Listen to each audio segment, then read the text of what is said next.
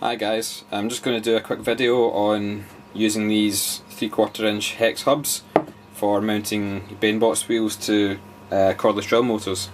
So these are the ones that have got the 3/8 inch UNF thread on the inside, which corresponds with the output of the drill motor. So obviously that just screws on like so, quite freely.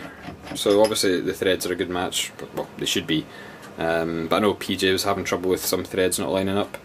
So you've got your hex adapter, you've got a Banebots wheel. This has got the 3/4 inch hex on the inside as well, which corresponds with the 3/4 inch hex on the outside of the adapters.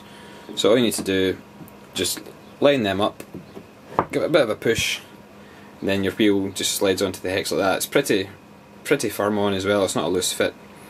So what you need to do is make sure that the adapter is flush with the boss of the wheel on this side, and then on the other side just mark a line around there, again flush, and cut it with a hacksaw.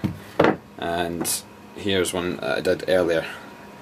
I did it in a bit of a rush, so as you can probably see the hex isn't flush with the wheel boss, but let's just ignore that, that was just a test one. So once you've cut it, you've got your hub going all the way through the wheel. What you need on your drill motor output shaft is a washer, quite a wide diameter washer, at least as wide in diameter as the boss of the wheel, because that's going to stop. I'll just show you. If you thread this wheel onto the drill shaft, when your wheel's on there's still lateral movement, so you can basically just kind of pull it on and off. It can go that way and it can go that way. So having the washer on the inside means the wheel's pressing against that washer and it can't go that way off the hub.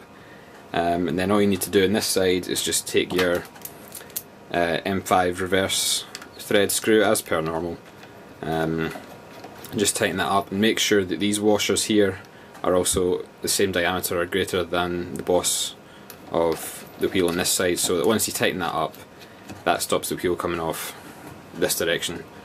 So you've got your M10 or whatever size it is, 10mm washer in there, stopping the wheel going that way, and then you've got your washer for your M5 screw here, stopping the wheel going that way.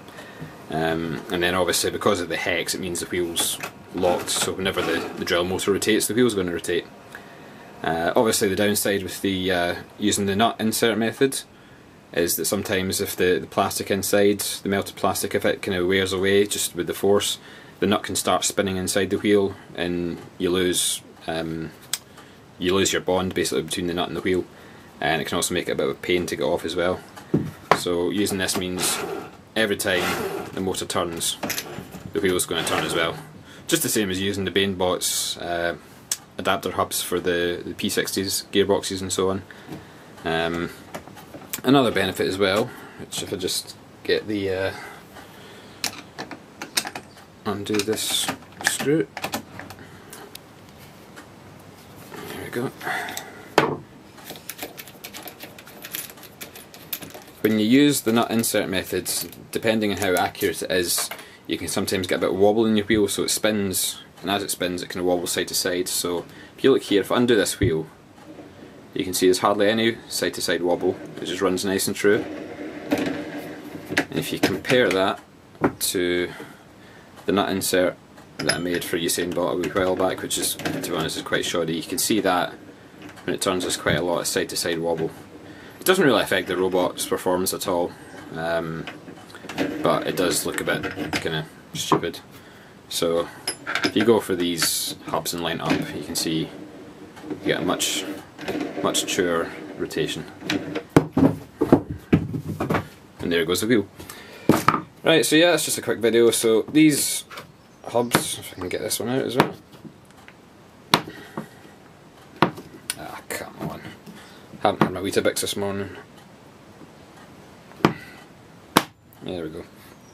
So these hubs, they're just 3/8 inch UNF thread on the inside for the drill motor, 3/4 inch hex on the outside, and the Banebots wheels have got a 3/4 inch hex cut out. Obviously you can get these wheels in smaller diameters. These just off eBay, Technobots, Banebots. That's just more of the adapters there. So Yeah, quite a nice easy way to get Banebots to fit on your drill motors without having to faff about with a nut insert method. Hope that's helped. See you later.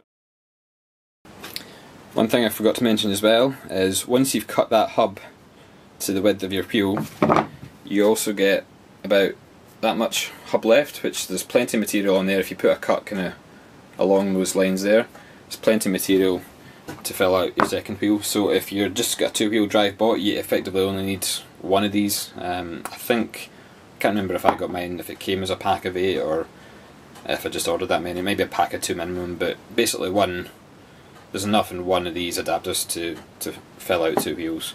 So it's quite a cost effective way as well.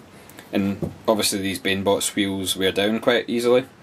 The good thing is, when they do, you don't need to get a new one of them. You can leave the hub screwed onto the drill motor, pull off the wheel, put a new wheel back on, screw it back together, and there you go. So it's a really simple way of changing over your wheels as well.